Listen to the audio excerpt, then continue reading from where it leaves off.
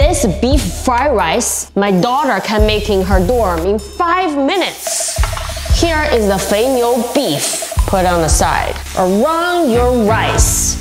Now we press a little hole in the middle. The butter in the middle. Garlic on top. Then sprinkle some corn.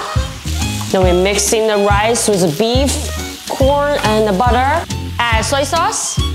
Then oyster sauce. Mix with chopsticks.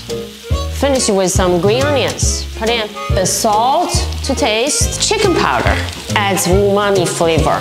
Hello, hello. This one is for you.